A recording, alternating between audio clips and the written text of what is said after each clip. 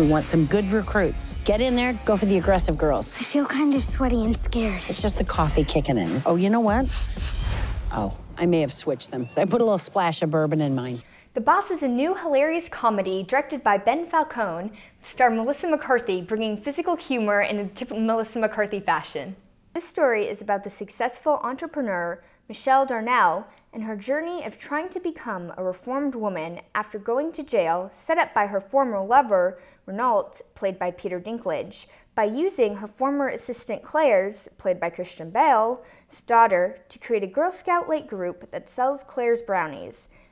Now, if you go into this movie expecting an Oscar-winning film, then yes, you'll be disappointed.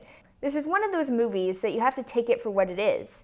A ridiculous, typical Melissa McCarthy comedy. No, they aren't sophisticated kind of jokes, the plot isn't a work of art, but it's just a fun movie to escape reality and laugh a whole lot. It started off very strong in its humor, got a little stiff and awkward at times toward the middle, I'll admit, but the ending climax is so ridiculous and hilarious, it's worth watching for the ending alone.